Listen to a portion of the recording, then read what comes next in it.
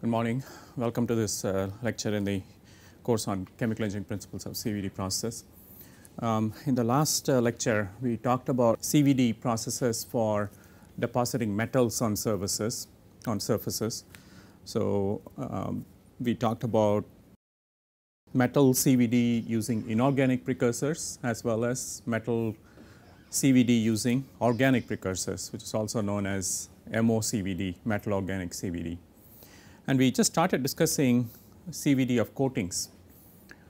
Coatings are a special category of CVD films because they have requirements that are different from other CVD films. Primarily, CVD films are very thin and they are put down on very critical submicron dimensional surfaces in order to provide certain functional properties such as conductivity or resistivity and so on. But CVD coatings are very different in the sense that they are much thicker. Typically, the coating must be of the order of microns rather than nanometers, and therefore, the conditions for CVD of coatings is very different from the conditions for CVD of other types of films.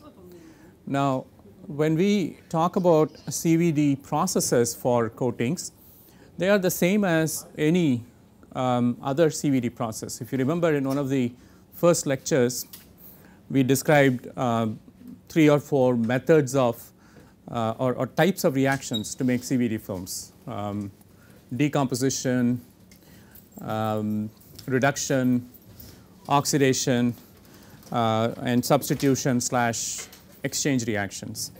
So, the same types of reactions can also be used for CVD process, for CVD of coatings. For example, you can take a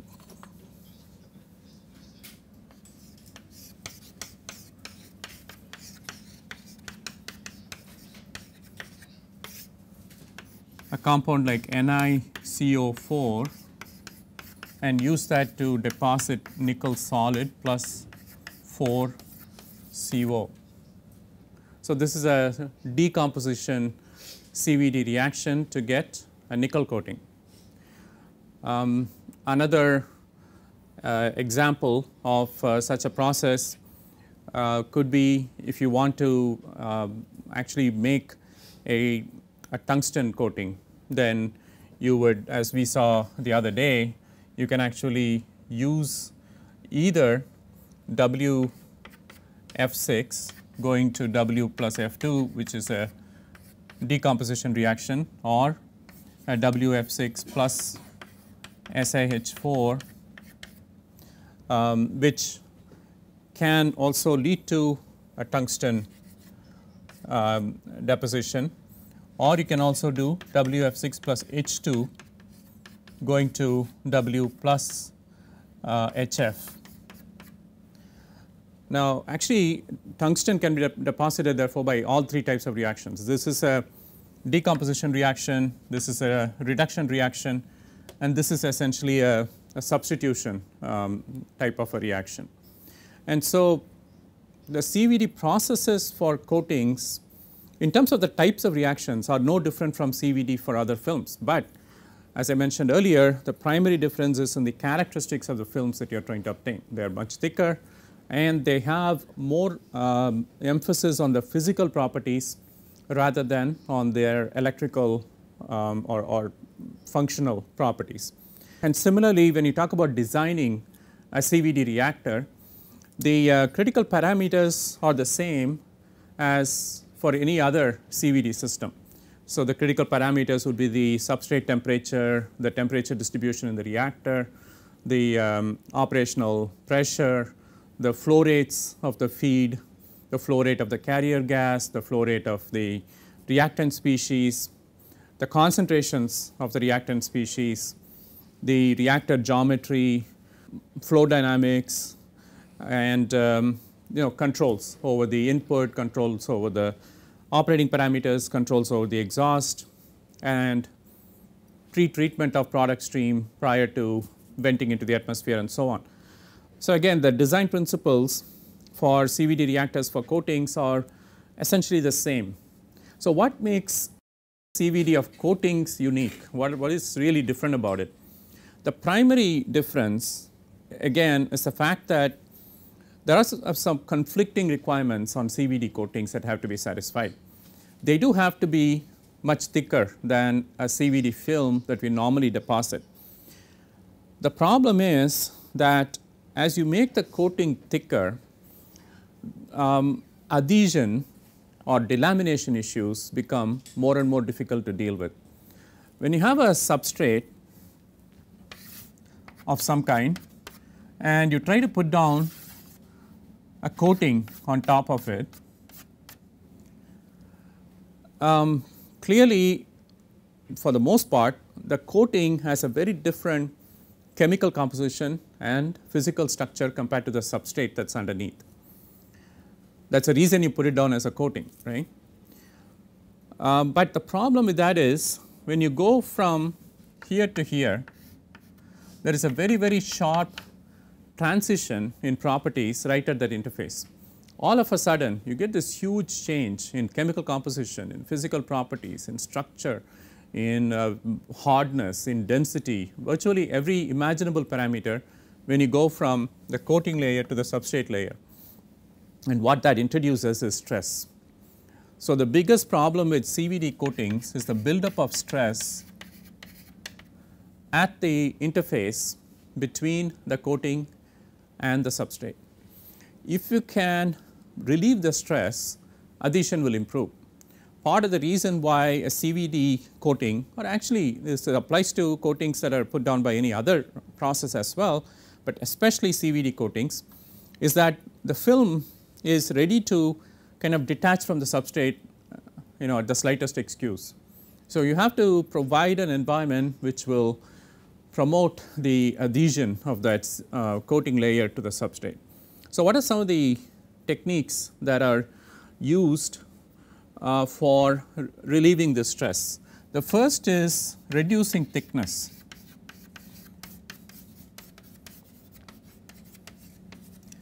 Try to achieve your end effects with as thin a CVD coating as possible.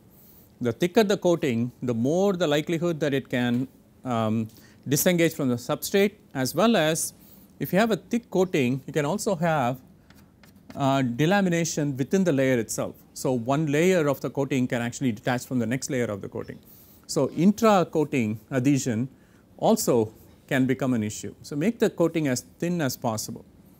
The second is to increase the radius of curvature. Even though CVD is much better than other coating processes in terms of being able to follow the contours of a body, a smoother or more curved surface is easier to coat than one that has very sharp transition points. So, you can make it easier for the coating to adhere to the surface by making the surface by reducing the number of abrupt geometrical transitions in the body of the substrate. The third technique that you can use is to actually match the physical properties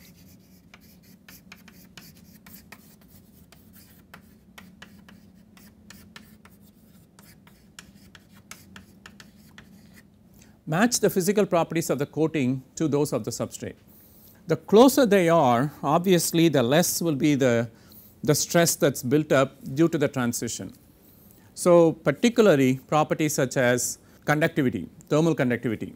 Coefficient of thermal expansion is a very important one, because as the substrate coating goes through various cycles, what causes delamination to happen frequently is the difference in the coefficient of thermal expansion. So, one of the most important parameters to try and match is CTE, coefficient of thermal expansion, particularly when the coatings are being used for high temperature environments. Now, sometimes it may not be possible. You may have a metal substrate on which you are putting down a ceramic coating. You really cannot match the physical properties. then a suggested method to handle that is, instead of having this very sharp transition where a property may suddenly drop like this to a much lower level or a much higher level, you provide a smoother transition. So, you provide certain intervening layers which will make the transition much smoother.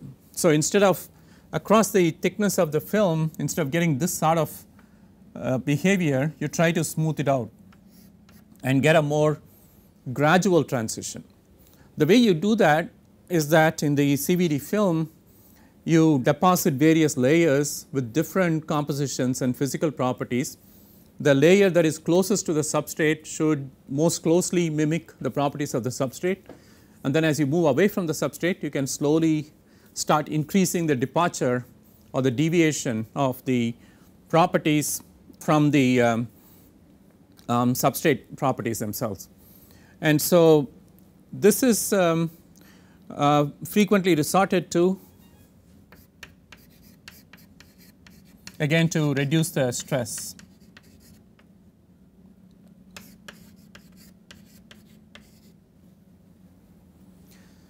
The other thing that you can do to reduce stress is to essentially have the coating itself diffuse into the substrate. So, when you have these diffusional coatings, again it provides for a smoother transition.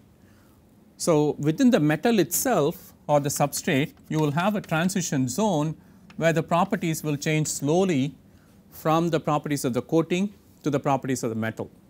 This also promotes adhesion, because once the coating material, coating element has actually penetrated into the substrate material, the interlocking is much stronger. So, it helps in both ways. It helps the mechanical interlocking between the coating and the substrate, and it also makes the gradient much shallower as you coat the substrate. So, these are all things that you can do, and of course, there is also the post processing, typically post baking. This is important to control the structure of the deposit, because it turns out that one of the major differences between a coating and the substrate is the morphology and structure of the coating and how that differs from the morphology and structure of the substrate. So, for example, if you are trying to do again let us say a metal coating on top of a semiconductor, the metal will have properties that well, the metal layer that you deposit, depending on the deposition conditions, can be a very amorphous structure, or it could have a more rigid structure to it. Now, in terms of stress, it turns out that in principle an amorphous structure should introduce less stress, because it is more accommodating as far as the stress distribution is concerned. I mean, you can imagine that if you have two very rigid bodies, getting them to stick together is more difficult than if you have one of the bodies being much less rigid than the other. It can actually deform in a sense, and therefore provide better adhesion and also more surface area for adhesion. When you have either two deformable surfaces in contact with each other, or one rigid surface and a deformable surface in contact with each other, the contact area, which is really what controls adhesion, is larger to begin with and tends to increase over time, because the two surfaces, as they contact each other, will continuously deform over time until they reach a steady state. So, what you will find is that the adhesion forces are actually at their lowest at time 0, and then with the passage of time, the adhesion forces will increase to a certain value and then they will stabilize. So, matching the structure is also important, and that can be done by post processing. For example, if you have an amorphous substrate and you are trying to bond an amorphous film, you probably do not require a post baking. However, if you have a substrate that is rigid and a film that is amorphous, that is okay for time 0 to get adhesion to happen, but then once the film is bonded to the surface, you want to control its structure to provide the necessary physical properties. So, you can resort to things like annealing in order to improve the properties of the CVD coating. Now, typically the properties that you look for in a CVD coating or things like rigidity, hardness, density, ability to withstand thermal cycling. Frequently these coatings are used in high temperature environments, but it is not just the high temperature, it is also the fact that the temperatures can frequently cycle between low and high, and it is really this thermal shock that can create damage rather than continuous exposure to either a high temperature or a low temperature environment. So, ability to survive in aggressive environments in general, whether it is high temperature or high pressure or highly reactive environments, that is one of the hallmarks of a good coating. Coatings also have to provide good resistance towards diffusion. They are frequently used as diffusion barrier coatings. So, this may be for a barrier against even water vapor diffusion if you are trying to protect something from moisture permeation, or it could be protection against diffusion of corrosive vapors or toxic vapors. So, diffusion barrier coatings are another widely applied usage of CVD coatings. And of course, classically erosion resistance and corrosion resistance have also been associated with coating materials.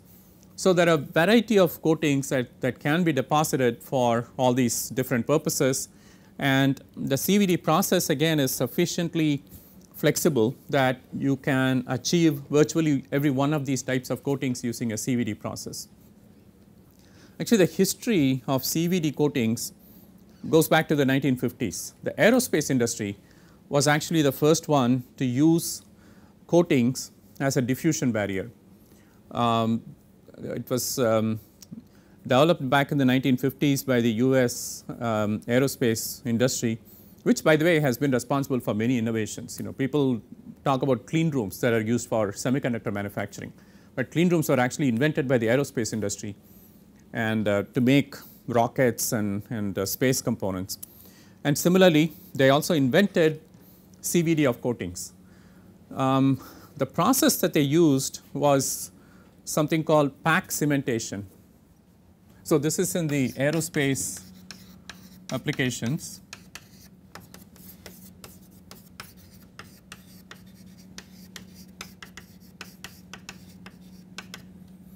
And again, most the application was diffusion barrier coatings in this case.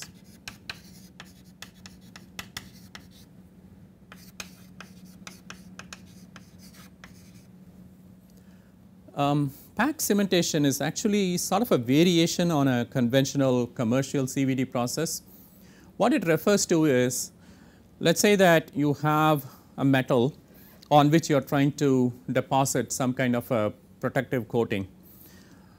In pack cementation, what you do is you take that reactive metal that you are trying to deposit and grind it into a powder, put it into essentially a vessel or a chamber in which the substrate is also located, the substrate on which you are trying to do the coating.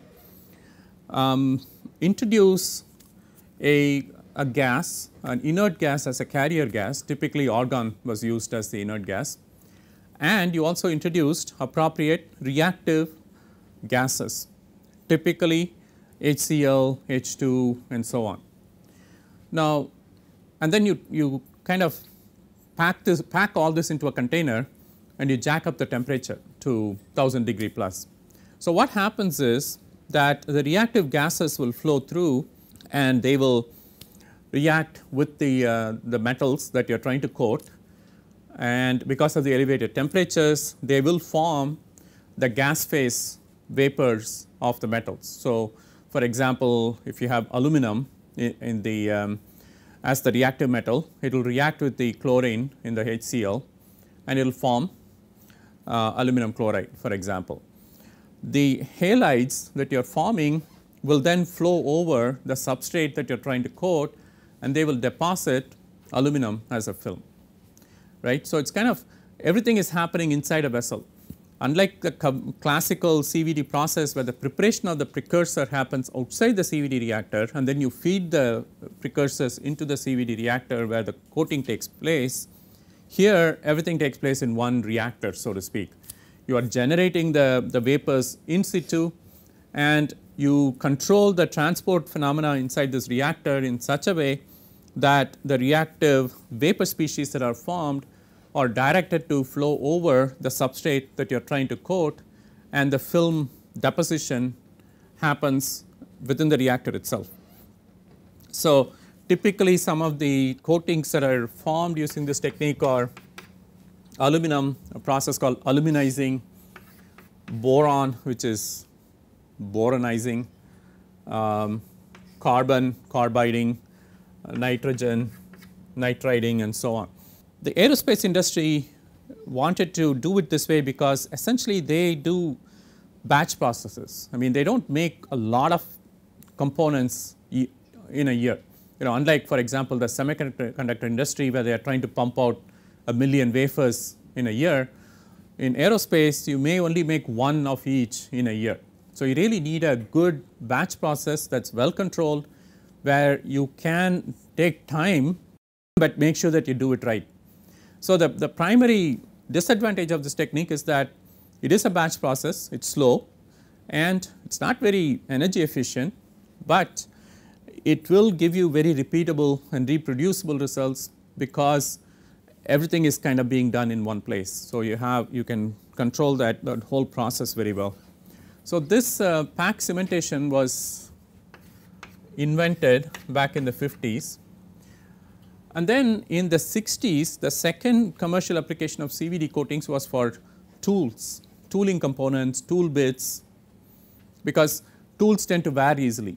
So, you need a coating to prevent wear and chipping of tools. You also need to reduce friction between sliding components, and there again you can use a coating to improve the frictional characteristics between mating surfaces. And the third problem is what is known as galling. Galling is where when you have two metals that are of somewhat comparable hardness and they slide on each other, they both tend to lose material and they actually tend to stick to each other because of deformation. As I was mentioning earlier, as two contacting surfaces deform, their contact area increases and therefore, they have a tendency to stick together. So, galling is a phenomenon that happens because of this wear of a surface, which then promotes sticking of two sliding components. So, all of these issues can be addressed by doing a CVD coating on top of the substrate. For example, if you have a tungsten tool bit, you can coat over it with tungsten carbide, or if you have a titanium tool, you can coat over that with titanium nitride. So, carbides, nitrides and carbonitrides, TICN is another popular coating material for tools, and actually there is a fairly large variety of these types of coating materials. They all have increased hardness compared to the base material that they are trying to coat. So, for tools especially, the primary requirement for the coating that goes on top is that it should be significantly harder so that galling does not happen, but at the same time it should have good frictional characteristics and wear characteristics. So, there are some very specific functional properties that these coatings should have, and it turns out that a CVD process that is typically run as a low pressure hot wall CVD is typically employed to deposit these types of coatings on these substrates. Another application for the third commercial application for CVD of coatings was actually erosion prevention coatings. This became important when particularly in power plants where you are burning low quality fuels such as coal, you have a lot of these ash particles and other inorganic materials that survive the combustion process, which then get into the product gas stream and they start flowing over surfaces that are immersed.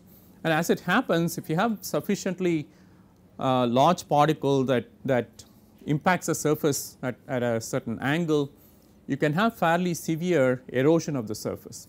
So, you need to coat these materials with erosion preventive coatings.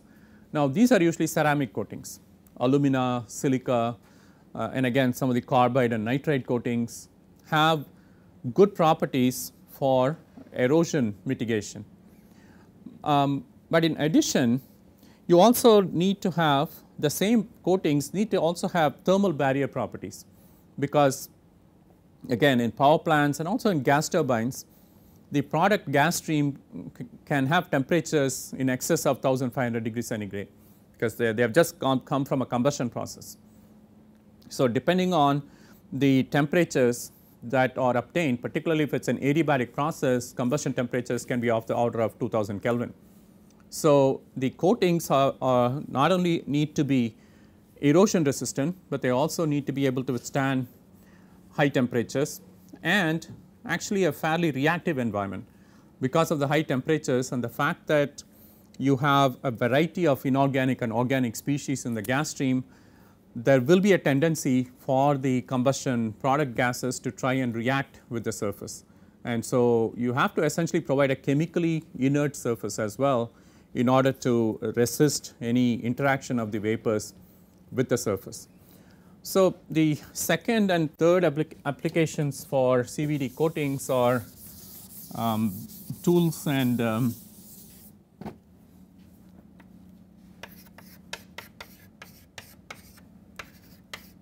erosion protection coatings in power plants, boilers, turbine blades, etc.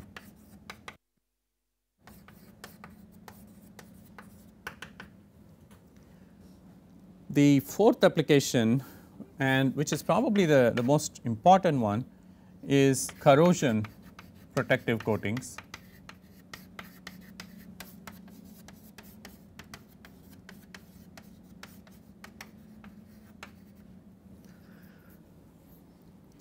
In terms of potential value, this application far exceeds all the others, because it has been estimated that just in the US alone, the annual losses due to corrosion in various industries exceed something like $500 billion. So, corrosion protection in various environments is a very critical application. Now, in order for protection from corrosion, there are different strategies that you can use, and certainly coatings are a way to do it. But in this particular instance, a coating is not the smartest way to do it. The reason is that, you know, when you do when you talk about corrosion, the types of coatings that you can have are, you know, organic coatings, inorganic coatings and ceramic coatings, right. Organic coatings are typically biocompatible, environmentally friendly, but they do not survive high temperatures very well, and they do not survive chemically reactive environments very well. So, they do not really work when you are talking about particularly high temperature corrosion prevention. The second, you know, inorganic coatings and ceramic coatings can provide the thermal resistance and the chemical resistance and so on, but they are expensive processes and they are not environmentally friendly. The processes that you have to use to put down these coatings can result in the discharge of very harmful chemicals, both in the liquid discharge as well as the vapor discharge. So, a preferred method is actually to put down a material on the surface, a very thin film of it, and allow it to again penetrate the top portion of the surface that you are trying to protect, so that just the surface that is exposed to the outside environment has certain properties that are superior to the bulk of the material. For example, again in gas turbines, you know, the stators and the rotors are typically made of stainless steel. Now, stainless steel is good for most types of corrosion protection. However, stainless steel does not provide you with absolute protection, particularly at elevated temperatures and in highly reactive conditions. The primary reason is that stainless steel manufacturing introduces impurities, and it is these impurities that really initiate the corrosion and then it quickly spreads. So, even though you may have stainless steel as your substrate material, you have to provide additional protection to it, and especially if you start using the less expensive steel alloys, this becomes even more important. And in fact, if you look at the turbine industry in general, they do use steel alloys rather than stainless steel alloys in order to minimize the cost. But they have to immediately deal with corrosion. So, the lifetime of these steel components can be quite low. So, what you really have to do is use what are known as super alloys. So, these super alloys are also steel alloys, but with certain additives like chrome and nickel, which provide additional protection against corrosion as well as erosion, fouling, slagging and so on. The problem is these super alloys are extremely expensive. So, if you want to construct an entire turbine blade out of a super alloy, you are talking about 1,000 times increase in the cost of the turbine, which is not acceptable in order to get your process economics. So, what we do is use CVD instead and deposit the element that is going to give you that extra protection, such as chrome, nickel and so on, as a top layer on top of the steel substrate, and design the conditions to allow it to penetrate into the steel to a sufficient depth in order to provide the protection properties you need. So, essentially you are only turning the top layer of the steel into a super alloy. The rest of it can stay as a low cost commercial alloy material.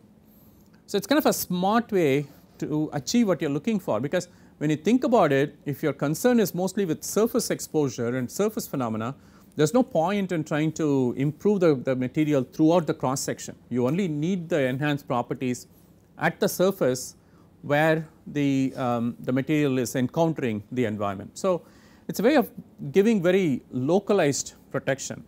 So, these corrosion protective coatings are typically metallic coatings, again iron, chrome and nickel are the most commonly employed metals in this application, and they are deposited as a thin surface layer and they are allowed to diffuse into the substrate.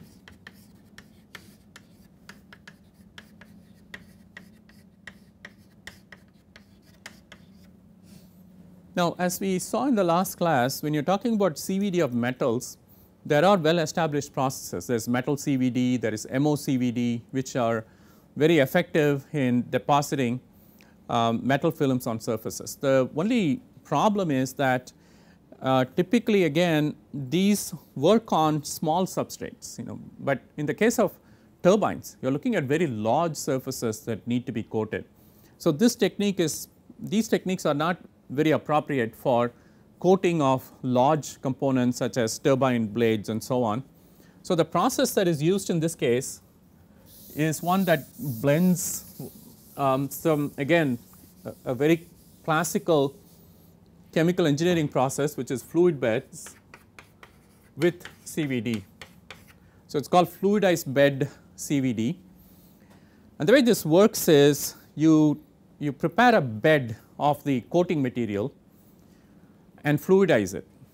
So, you fluidize it again using a carrier gas that may be inert gas, or it could be hydrogen, or it could be nitrogen, and along with the carrier gas you also introduce certain reactive species such as chlorine or HCl or HF and so on, and then you essentially prepare this bed and you fluidize it using this mixture of carrier gas, inert gas and the reactive gases.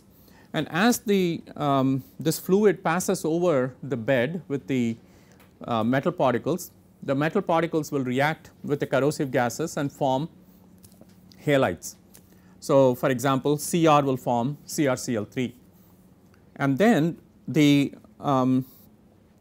gases, now the halides for example, are flown over the substrate that you are trying to coat. So, it could be a turbine blade, it could be a stator, it could be a boiler tube, whatever it is that you are trying to protect will be laid in the path of the product gases from this fluidized bed CVD, and as they encounter the substrate they will break down and deposit the metal on top of the substrate. Now, that is the first step. It allows you to deposit a layer on top of the substrate, but the key thing in doing corrosion protection using FBCVD is the second step, which is to provide sufficient time as well as conditions in order for interlayer diffusion to happen. You want the film not only to be at the surface, but it has to be subsurface as well. So, in any substrate you have essentially 3 layers. There is a bulk, the subsurface and the surface. So, the CVD coating has to be able to penetrate at least into the subsurface region, and you can actually control its depth of penetration by controlling things like time of exposure, the pressure. Essentially the higher the pressure, the more you can push the material into the substrate. So, by using a lower pressure you can reduce the depth of penetration, and you can also control it by turning on and off the reactant gases that are flowing in. So, as soon as you figure that you have sufficient protection or a sufficient thickness of this protective layer formed, you can turn off the flow of the reactive gases and prevent the film from forming. So, this process of FBCVD in combination with a post process can provide excellent control over corrosion protection of surfaces using a CVD process. So, this is now frequently employed in the turbine industry, especially to put down inexpensive corrosion protective layers on top of a pre-existing substrate. So, you will see an interesting transition. If you look at a turbine blade, it looks like this, and you cross section it, the bottommost surface will simply look like a steel, the topmost surface will look like what is known as a superalloy, which has the most enhanced corrosion protection properties, and in between you will see a transition zone where the properties of the substrate will slowly change from the low cost steel properties to the high cost superalloy properties. Another application of CVD coatings is on top of polymers. There are frequently applications where the substrate has to be a polymer, but the surface has to have enhanced properties beyond what a polymer can give. Typically these are used in biomedical type of medical devices, especially medical inserts that go into the human body. For various reasons these inserts have to be made of a chemically inert material like a plastic, but it must have sufficient surface resistance to things like chemical reactions and also diffusion in and diffusion out. You do not want impurities in the plastic to come out and pollute the human system, and at the same time you do not want the plastic to be degraded too quickly by something that may be diffusing into it from the human body. So, that is one example, but the plastics are used in many demanding environments because of their lightweight characteristics. So, anytime you talk about propulsion, payload, space applications, rocket launch, if they could, they would make the entire rocket out of plastic, right, because it's the weight of the rocket is what you are constantly fighting when you are launching. So, plastics are a highly desirable material, and rubbers also. So, all classes of polymers are very desirable in terms of certain properties, but they do have this one issue that a plastic surface can easily wear. It can easily be abraded, can easily be eroded, cannot be corroded so much, but physical damage is quite possible. So, it certainly makes sense to put down a coating on a polymer, and it is very difficult to do because plastics by definition are low surface energy materials, and so adhesion tends to be poor if you put down a coating, and also the chemical reactivity is also not very strong. And so, conventional coating processes do not work very well, and even conventional CVD processes do not seem to work too well. It is very difficult to get a CVD film to bond onto polymers, and also you cannot use high temperatures because most plastics will degrade, most polymers will degrade at high temperatures. So, what would you suggest if you wanted to use a CVD process for coating polymers? What would be an appropriate process? Plasma enhanced CVD, because that can be done virtually at room temperature, and the plasma itself will have multiple uses. It will provide the energy to improve adhesion. Plasma can also energize the vapor phase molecules, plus it can actually, when you irradiate a low surface energy surface with plasma, you can increase its surface energy. So, you can take a polymer and increase its surface energy by exposing it to a polymer. You can almost make it behave like a metal in terms of surface energy characteristics. So, plasma CVD for coating of polymers, and this can be a variety of polymers. You can coat everything from polyethylene to polypropylene to polystyrene, nylon, PET, anything can be CVD coated, but you do have to do it in a PE-CVD reactor and not in a low pressure CVD reactor or a atmospheric pressure CVD reactor. The other benefit of plasma enhanced CVD is, in addition to coating substrate that are large continuous surfaces, you can even coat fibers. So, for example, textile fibers can be coated using the plasma enhanced CVD process, and that can sometimes be very important again when the textile has to have certain properties. For example, in many applications that involve electronic components, electrostatic discharge can kill the device. So, you have to provide a static dissipative kind of environment for manufacturing, and one of the places where static discharge can happen is the human body, particularly the clothes, because that is where static forces can build up. So, what they do is these garments, they actually put down some coating on the fibers that are used in these garments to improve the conductivity, and therefore make it difficult for static charge to build up. So, that is a classic example of where you take a polymer surface and you coat it with something and you change its conductive properties. And similarly, if somebody has to go into a very high temperature environment, you have to provide sufficient thermal barrier protection, and for that you need again these types of coating. So, you can coat fibers, you can coat fibrils, you can even coat nanofibers essentially by using plasma enhanced CVD as the coating process. So, there are some very interesting applications of CVD that are used in the coatings industry, ranging all the way from large surfaces on which you are putting down microns thick coating to micro or nano applications where you are putting down very, very thin coatings on very, very tiny surfaces. And the amazing thing is CVD as a process is sufficiently flexible to allow all these different types of coatings to be realized. Okay, so let us stop our discussion at this point.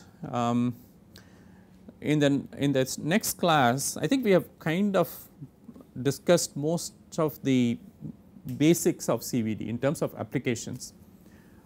The one aspect that we need to cover is the properties of CVD films and how you would evaluate them, but the next few lectures will primarily concentrate on the transport phenomena involved. But before we do that, I also want to look at a couple more examples of CVD. I mentioned in the very first class, I think, about non-conventional CVD process, for example, such as those that happen in tungsten filament lamps or in high temperature corrosive environments. So, we will also take a little bit of time to discuss those processes, and then we will begin to focus on the core of this course, which is the transport phenomena and the chemical engineering principles involved. Okay, any questions on what we have talked about today? Sir, Teflon coating done on the metal, that is also comes under this type of category. Well, I was actually talking about coating of Teflon with a metal. So, it is kind of the reverse process.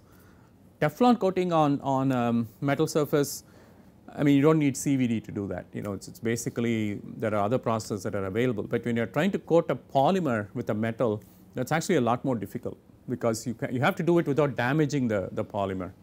And so, and sometimes you have to do that as well, because there are many Teflon devices, particularly again in biomedical applications, that require a metal coating. That is where CVD is helpful. Coating of metals with plastics is not that difficult to do. I mean there are many different processes that can do it with less complexity than a CVD process. Yeah.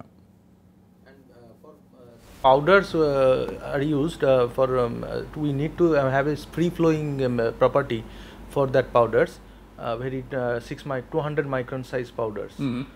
For that case, we also by CVD technique or yeah, I mean CVD has an advantage that it coats not only continuous surfaces, but it can also coat individual particles. So, essentially the surface energetics again will favor the formation of a film around each particle surface. And so, if you have powders and you want to coat them with a CVD film, it is actually in many ways it consumes less energy to do that than to coat a continuous surface, because a particle by definition is more reactive than as film. So, I think that should not be too hard. Okay, so I will see you at the next lecture then.